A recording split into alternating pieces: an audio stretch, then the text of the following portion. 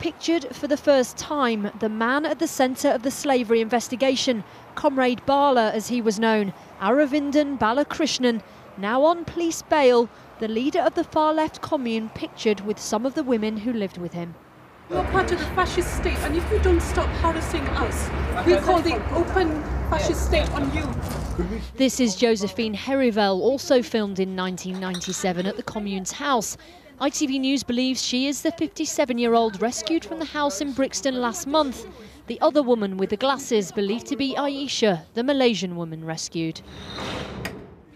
When they were filmed, it was after the inquest of commune member Sian Davis, who died in what the coroner called mysterious circumstances after falling from the window of the house where they all lived. Why did you tell Sian's mother she was in India when she was dying in a London hospital? Sian Davis's family have always had questions about her death, but now they have new ones, because the third woman rescued from the house, 30-year-old Rose, they believe could possibly be Sian's daughter. You can see there with the eyes, and certainly with the mouth, you can definitely see some physical resemblance.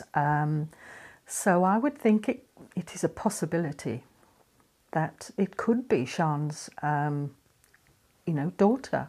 It certainly would be emotional, but would be very worthwhile because she would be she is potentially a member of the family. Would you be prepared to give DNA to see whether she is related? I would be, and so would my brother be.